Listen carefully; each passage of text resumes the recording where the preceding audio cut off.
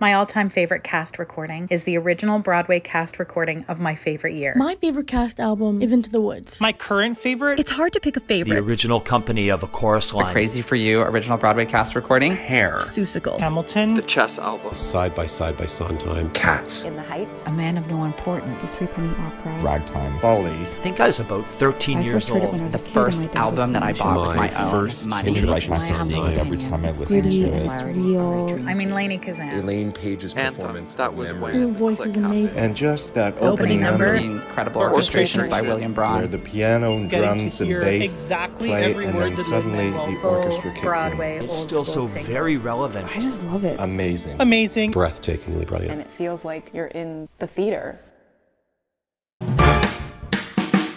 For many of us, cast albums are the way we first get to experience musicals, allowing us to discover countless shows and memorable performers. A cast recording is the oral manifestation of the ephemeral experience of going to the theater. And it's either recreating it for you as a souvenir of the evening that you had, or ignite the imagination of the listener for the first time. It's essentially a souvenir, and on a serious level, it's a documentation of a work of art. This is Bill Rosenfield, a writer and former record producer who some of you may recognize from Playbill's web series Old Show Queens. With record labels like RCA and EMI, he has been part of the creation of some of our favorite cast recordings. To start us off, I wanted to see if he could name me a favorite of his. Favorite? Absolutely not. Couldn't possibly, no. Also, I wouldn't dare, because I do know a lot of my favorite composers or whatever, and if word got out that I said and not, I'm screwed. So no. Formative ones, getting the album to Jenny with Mary Martin, I was 9. I didn't give any thought to what that entailed. It was just, oh, I've got more of Jenny. I have the playbill, I have the souvenir book, and now I have the album. I didn't become aware really of an album as an art form, as something that opened my mind about what it was that an album was accomplishing.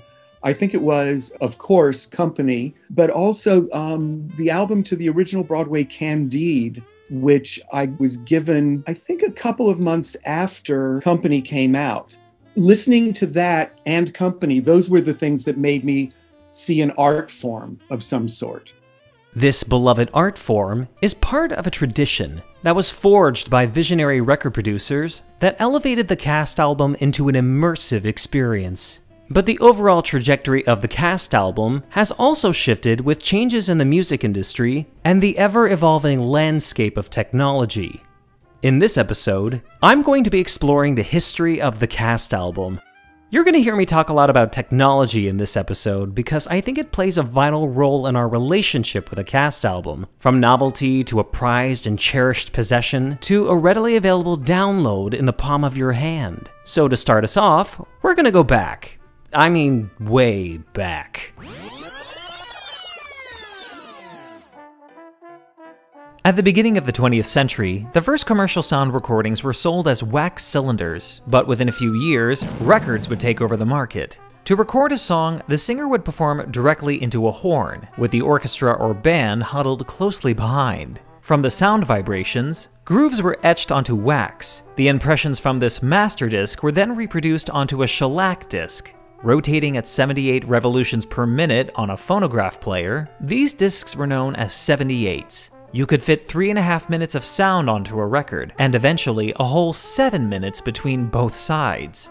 In terms of Broadway music, these recordings were seen more as novelty than anything else. Oftentimes, the original performer wasn't even featured. There was the odd exception, with performers like Fanny Brice and Bert Williams preserving their own performances. But these acoustic recordings captured limited frequencies. So while a dynamic performer like George M. Cohan could bring an audience to its feet on Broadway, his thin and reedy voice translated poorly to these phonograph recordings, which is why Billy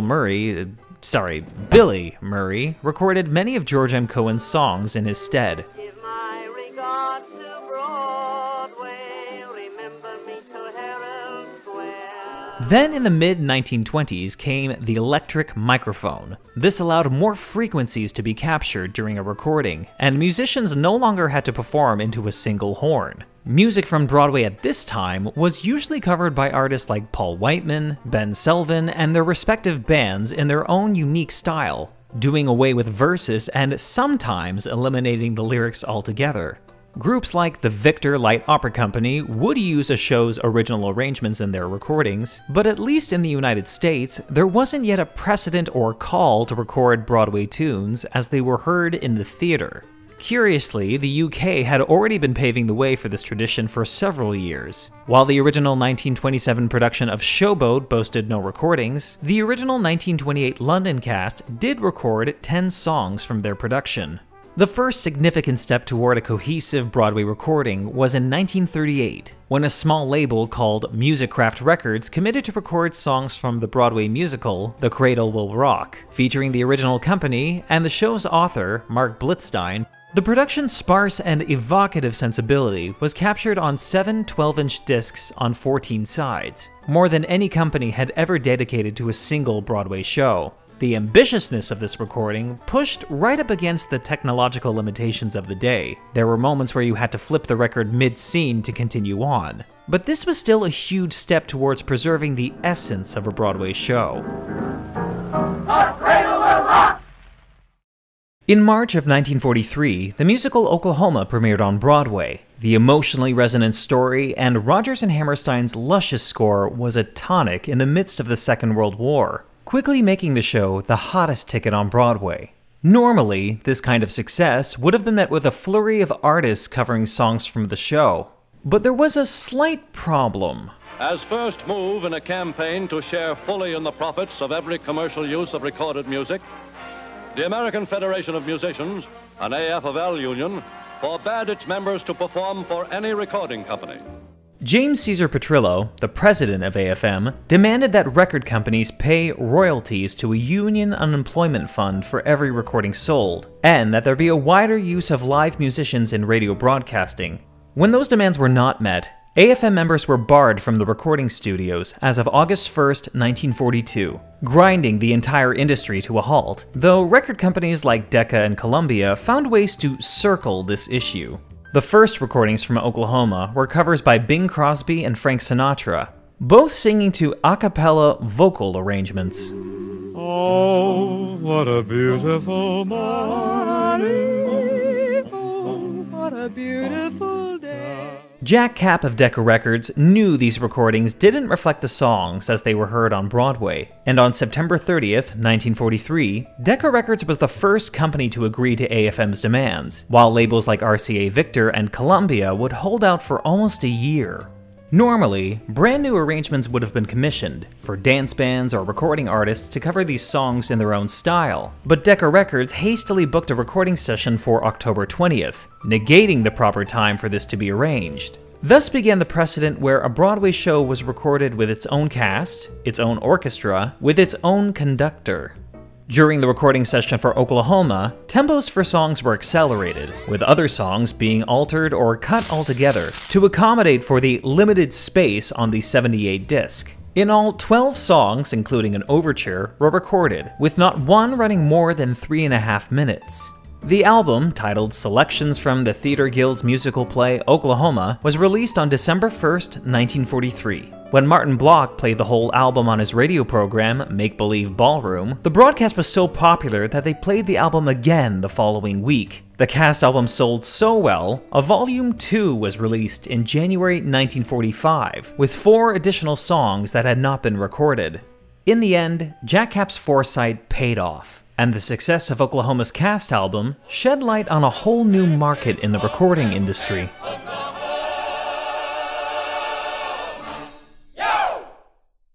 Through the 1940s, record labels like RCA Victor and Capitol Records would join Decca in recording cast albums for new hit shows like Brigadoon and St. Louis Woman, and wow, that album cover. These albums were generally well received, but their producers were finding the limited space on the 78 discs ever more frustrating. For the cast recording of A Connecticut Yankee in 1944, the listener literally had to turn the record over to hear the other half of Vivian Siegel singing To Keep My Love Alive. Then in 1948, Columbia Records artists and repertoire manager Goddard Lieberson announced the launch of the long-playing record, or the LP. Using a petroleum-based polymer called vinyl, these 12-inch discs were more supple, allowing more grooves to be etched in, giving a dynamic and fuller sound. Rotating at 33 1/3 revolutions per minute, these discs could fit a whole 22.5 minutes on both sides, opening new opportunities for the recording industry that reached far beyond Broadway. It would actually be Goddard Lieberson who would elevate the cast album to a whole new experience. While his career at Columbia would see him working closely with greats from the jazz and the pop world, Lieberson's contributions to the recording of musicals would make an indelible mark on the industry. Being a trained musician himself, he approached these recordings from a place of reverence for the traditions of the theater and the people who worked in it. On vinyl, his first cast recording as producer was Kiss Me Kate in 1949. Lieberson chose to maintain the show's song order to create a narrative experience for the listener, so while you weren't watching the show, you would still be able to follow the story. In consequential recordings, this would be the guiding principle in preserving a show on record. These recording sessions would be held at Columbia's 30th Street studios. Due to unions, the album had to be recorded over the course of a day, usually the day off following opening night. Singers and musicians recorded live together, with the producer and engineers left to sort out physical spacing of all parties for the mix. This was a time where Broadway songs could still make airplay, and Goddard Lieberson was certainly conscious of that in the studio. Dialogue would only be included if absolutely necessary. Extended dance sequences were usually cut, though Lieberson might bring in a dance floor to record a short sequence.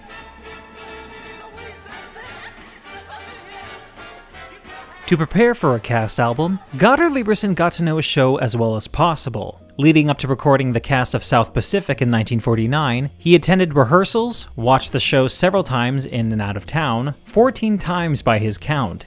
So as opposed to just bringing everyone in and hitting record, he wanted to get involved, know how to speak to actors and musicians about particular numbers, maybe even change an orchestral part just for the recording. All this work clearly paid off. During the week of August 20th, 1949, Billboard reported that the cast recording of South Pacific was the best-selling album in the country, with Kiss Me Kate in second. With the success of these albums, Lieberson now had executive powers at Columbia Records, giving him a wider breadth of choice in the projects he could take on. Record labels had already started the process of transferring their catalogs to vinyl, but Lieberson wanted to go back to scores of shows from the 20s, 30s, and 40s that he felt were neglected, like Rodgers and Hart's Pal Joey. A boycott between publishers and radio broadcasters in 1940 meant no songs from the show were recorded after its premiere. So in 1950, Goddard Lieberson committed to a studio cast album. With veteran conductor Lehman Engel at the helm, Lieberson hired Harold Lang from Kiss Me Kate to sing the title role, and Vivian Siegel, who had starred in the original production, to immortalize her legendary performance as Vera Simpson. The album inspired new interest in Pal Joey, and definitely helped contribute to a hit Broadway revival in 1952, where both Harold Lang and Vivian Siegel were brought on to star. But when Capitol Records recorded the revival's album, they opted to hire Dick Beavers and Jane Froman, rather than have Lang and Siegel re-record their parts. Fortunately, they did keep the production's young newcomer, Elaine Stritch, to record her Act II showstopper, Zip. Zip, Walter Lippmann wasn't brilliant today. Goddard Lieberson's crowning achievement at Columbia Records came when he convinced William S. Paley, then the head of CBS, to invest $400,000 towards the capital of a new Broadway musical called My Fair Lady. The show opened to raves in March of 1956 and was a hit at the box office, making a cast recording a lucrative prospect. Fortunately for Columbia, CBS's investment had secured them exclusive rights to record the album. Upon its release in April 1956, the album surged to the #1 selling album on the Billboard charts, staying there for 8 consecutive weeks and remaining on the charts for 480 weeks. In 1959, Lieberson would travel to England to record the London cast recording, which featured the same principal cast from New York. This time, the album would be recorded in stereophonic sound. These new LPs had more sophisticated grooves, and the stylus could separate the sound into two separate complementary channels, allowing sound engineers to create a more realistic and ambient sound. This recording also introduced the gatefold album. Opening up like a book, these K-series gatefolds featured liner notes, along with photos from the show and sometimes the recording session.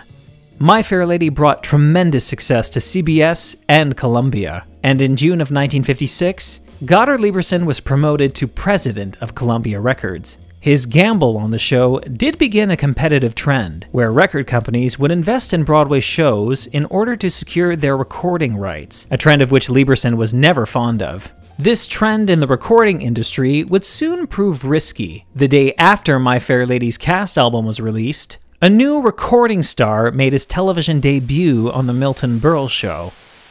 Here he is, a big reception for Elvis Presley!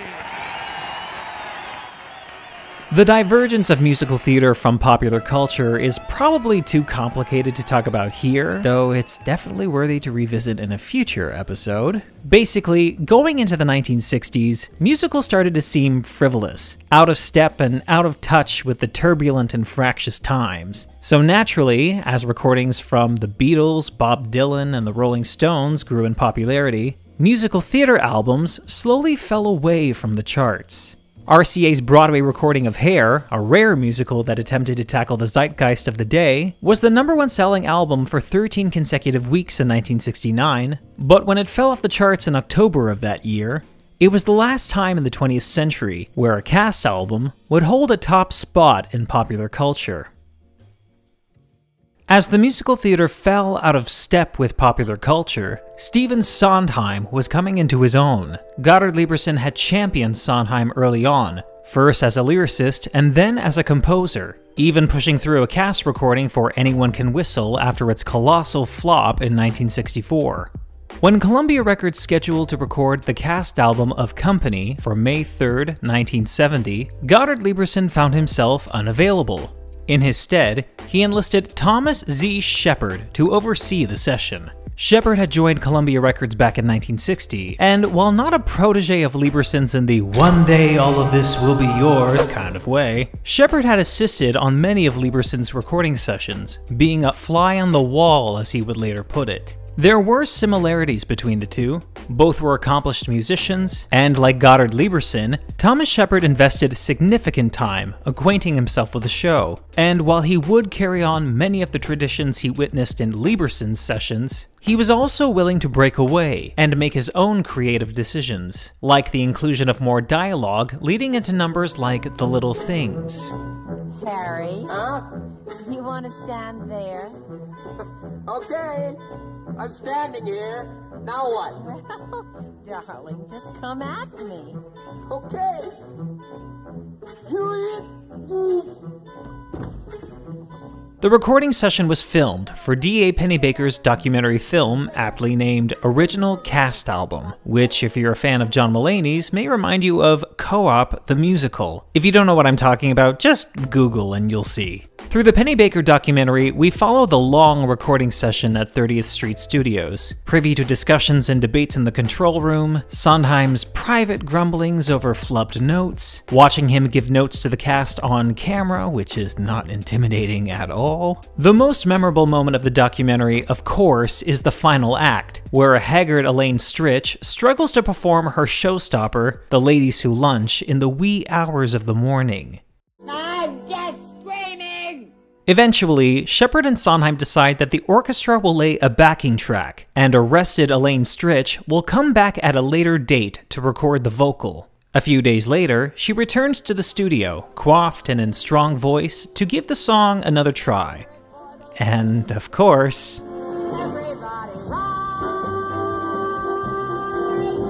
it's a triumphant and satisfying end to the documentary, and of course, for fans of musical theater, a unique opportunity to witness a performer immortalize what we now recognize as a definitive and historic performance on record.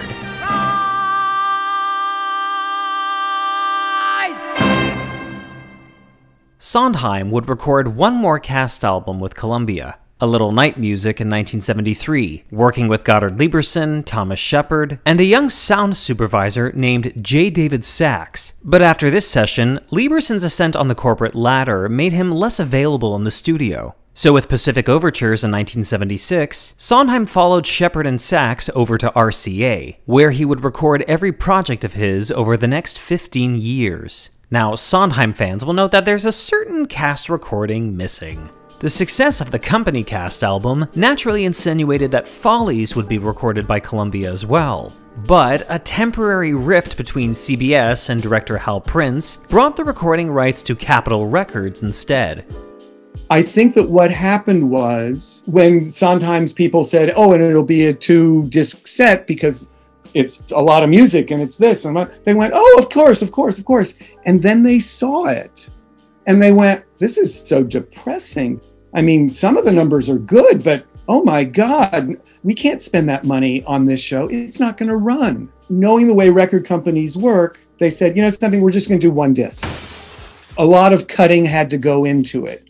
And I think there were a lot of decisions made about what to include and what not to include, and they were inconsistent. There was no attempt made to allow you to follow a plot. Goddard Lieberson, was good at choosing very carefully what dialogue would go in, and it would be 2 lines and you'd get it. But Dick Jones, I gather he was a lovely man, but he was in over his head with a great deal of corporate pressure on his head, and he had to deliver it in 5 days. That's always the way it was. So I think there were just a series of forced, misjudged decisions that made the album be kind of the incoherent, rough, mixed mess that it was. Fortunately for fans of Follies, Thomas Shepard, through RCA's Red Seal Records, produced 2 performances of Follies in concert in 1985 at Lincoln Center with the New York Philharmonic. Featuring an all-star cast, the show's score was recorded mostly in its entirety and was recognized almost immediately as a historic preservation of the work. By this time, though, vinyl was on the decline. Cassette tapes had grown in popularity through the 1970s, with the transportable Walkman changing the idea of where and when people could enjoy music. The introduction of digital compact discs in the early 1980s was considered the biggest revolution in the music industry since the launch of the long-playing record, with improved sound quality and nearly double the amount of space for music. It was roughly around this time that Bill Rosenfield began his career at RCA as a freelance editorial coordinator, organizing packaging and writing liner notes for albums, producing reissues of classic releases, writing the plot synopsis for the Broadway recording of Chess, which really deserves some kind of award. Eventually, he was promoted to Director of Artists and Repertoire for the Broadway branch of RCA. I was a kid in a candy store. I had a lot of luck because other recording companies were still music guys with an interest in theater.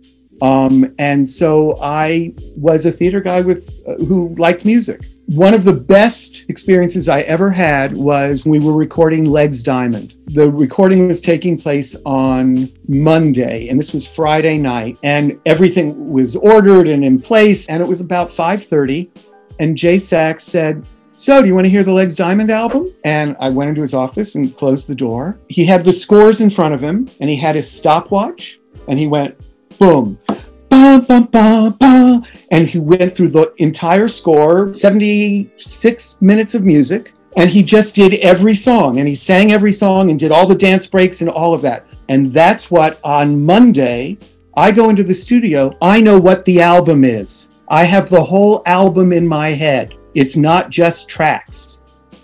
And that was revelatory. And Jay was very good. He did it in collaboration with Peter Allen and Harvey Fierstein and Bob Ackerman and stuff.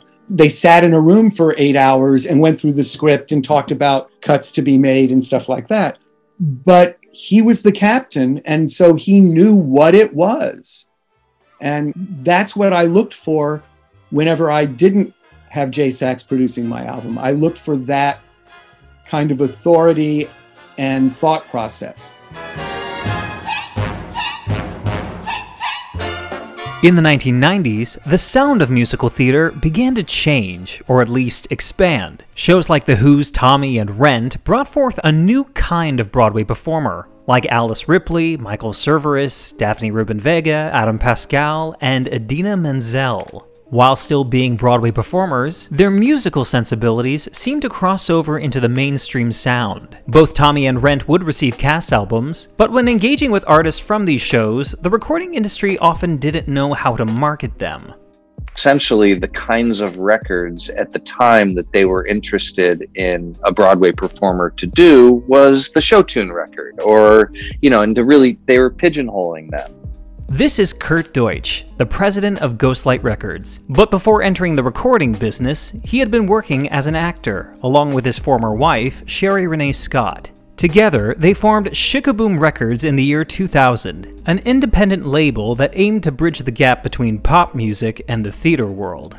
Sherry and I were really thinking about, okay, well, let's give an outlet to our friends in the Broadway community who were interested in expanding that community beyond just musical theater. The first albums we did were in 2000, and it was Sherry's album, Men I've Had, and Adam Pascal's album, Model Prisoner, and then we did Alice Ripley's album, Everything's Fine.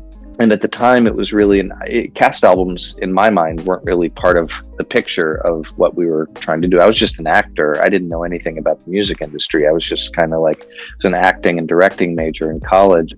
All of this changed, however, in 2002. The intimate off-Broadway musical The Last 5 Years, starring Sherry Renee Scott and Norbert Leo Butz, opened to mixed reviews and struggled to find an audience in the months following 9/11. But through Shikaboom Records, Kurt Deutsch saw an opportunity to preserve Jason Robert Brown's dynamic score within a business model that allowed the show's producers to maintain control over their properties. Where it was typical for RCA or some of the other major labels to pay for the recordings and then give a royalty. What I was thinking at the time, being this little independent entrepreneur record label, was why would producers give away what could be one of their biggest assets? And I basically said to Ariel Tepper and Marty Bell, who were the lead producers, I said, if we make this record, it's not a very expensive record to make. We can put it out, we would own it, and hopefully it'll get licensed and people will listen to it and it'll have a life of its own. That's what happened, basically, is that the show itself closed. Not a lot of people saw the show, but MTI then licensed it. And the album, because it's a full listening experience, you really get a sense of what a cast album can be and do. The show, if you were to just kind of come in blindly to see the show, it's moving, but when you really dig deep into the show, it becomes even more emotional. And I think that that's why the cast album has become so relevant and a favorite amongst the musical theater crowd.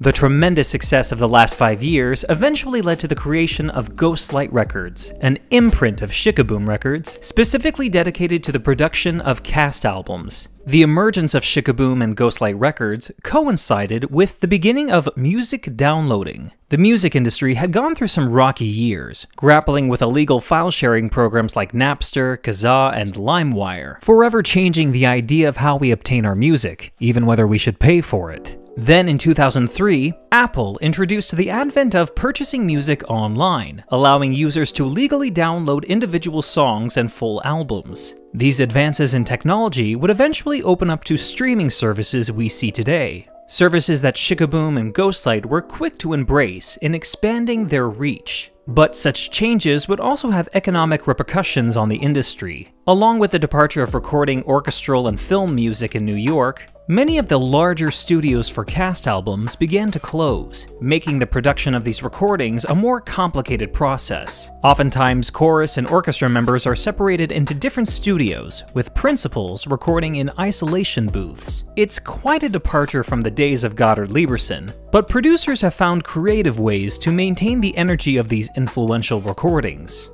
In the Heights is a similar way, where normally you'd put the band in the big room and then the cast would be in the isolation rooms. But with In the Heights, we actually isolated the band and put the cast in the big room. There was a big giant circle that we had for when we did 96,000. They could all see each other. And the same thing when we had the big choral moments, they were all in a line, so we were able to do that. So it was a way to bring that modern sound, yet still have it feel like the energy of a cast album. There is a big studio that we do a lot of work in at the Domena Center on 37th Street. And they have a control room that's tied into 2 studios. And so, for example, we did the Kiss Me Kate recording in that, and where we had a big giant, we've done a bunch of records there, but the Kiss Me Kate is an example of kind of the way that you're talking about recording in the kind of Goddard Lieberson kind of way, where Paul Gemignani is sitting there behind a chair. It was really just kind of like old school, warts and all, and you just lay it down. You start at 9 o'clock in the morning and you finish at 5 o'clock in the afternoon, and you come out of there with a great record. We did the same thing with She Loves Me and Bridges of Madison County. You can do that because there's no synthesizers. It's all acoustic. So you can be in that big room and everybody can sing together, and you can get the feeling of that kind of old school recording. But now, with a lot of the more modern records that we do, there's a lot of electronic equipment. You've got not orchestras, you've got bands, essentially. So it becomes more complicated to kind of do it in the old school kind of way. So we'll track the band first a lot of the times, and then we'll bring the vocals in, then we'll lay the chorus in. So it's just every record is different. You listen to something like Spring Awakening, and Duncan Sheik, he likes to literally make everything like a pop record, so that each instrument is recorded separately for the most part. Each singer is recorded separately. And so he's able to really control the mix. And I think dynamically, what you get is not necessarily the most alive sound, but aurally just an incredible environment. You know what I mean? It's like you can just bathe in that album if you wanted to. Nowadays, with streaming services like Apple Music and Spotify, we don't have as much of a physical relationship with our music. Experiencing an album with the gatefold or liner notes from a CD is largely a thing of the past. Though record labels have continued to produce physical copies, even limited releases on vinyl, for those who appreciate the warmer sound quality of these records. Much of the experience lost from a physical copy is translated into online content. It may not be something to hold in your hand, but it's still a way for the listener to appreciate the work of the artists involved. And I'm going to say this, I'm really looking forward to not saying things like, "It's a challenging time for the entertainment industry," in these videos, even though it's still a very harsh reality to face. So how does a label like Ghostlight proceed when, at least in North America, there aren't any new shows being mounted? Do you put concept albums out? Do you put more solo albums out? I think that I'm really more of a kind of patient person, and it's more about okay, we've been around for 20 years. Let's shine the light on the catalog. Let's build the catalog up. Let's talk about the catalog and the amazing things we've done over the past 20 years and amplify those voices. And if a concept album wants to come out, then we talk about it. But at the end of the day, I feel like, shows take a long time to get made, and let's make the shows and then record the albums and then license the shows, and then they can be done everywhere. So we'll be back. And when we're back, when Broadway's back, so will Ghostlight, and we'll keep making records. Through all the changes in technology and even the shows themselves, it's easy to feel a creeping sense of nostalgia, and I think there is validity in that discussion. But ultimately, with streaming services and online content being driving forces in the music world, the potential to reach new audiences is greater than ever, as well as the chance to inspire the next generation of theater. To keep art alive, you have to be open to change, and hopefully, sooner than later, we'll be able to enjoy cast albums from brand new shows and a whole new generation of writers and performers.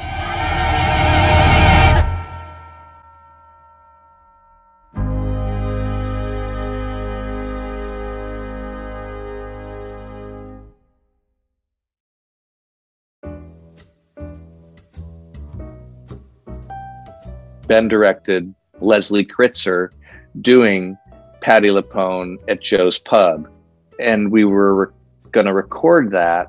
And Patti was like, Doll, why are you going to record that when I have all the tapes of my original stuff? And I said, well, Patti, give me the tapes. That's what I looked for whenever I didn't have Jay Sachs producing my album. And for the most part, I succeeded. But there were some times where they didn't get it. And the recording suffered. But no names. They didn't because it stank. Right. And we're not, stop recording. Okay, okay, stopping.